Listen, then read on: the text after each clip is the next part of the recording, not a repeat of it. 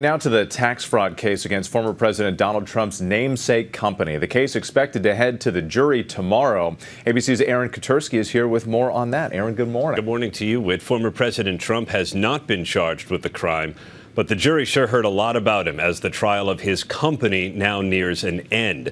Prosecutors said Trump explicitly authorized tax fraud when he signed off on part of a scheme carried out by several Trump Organization executives, primarily Alan Weisselberg, the former chief financial officer who has pleaded guilty.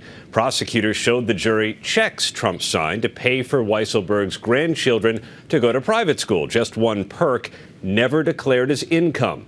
The defense told jurors they heard no evidence Trump was aware of anything improper, and even the judge said he would tell the jury to limit how much weight to give statements about the former president because whether he knew about the scheme doesn't really matter.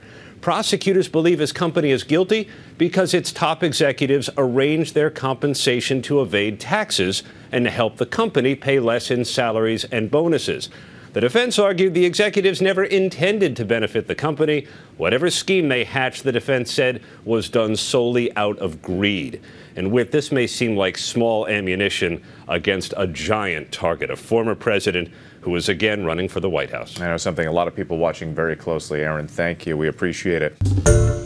Hi, everyone. George Stephanopoulos here. Thanks for checking out the ABC News YouTube channel. If you'd like to get more videos, show highlights, and watch live event coverage, click on the right over here to subscribe to our channel. And don't forget to download the ABC News app for breaking news alerts. Thanks for watching.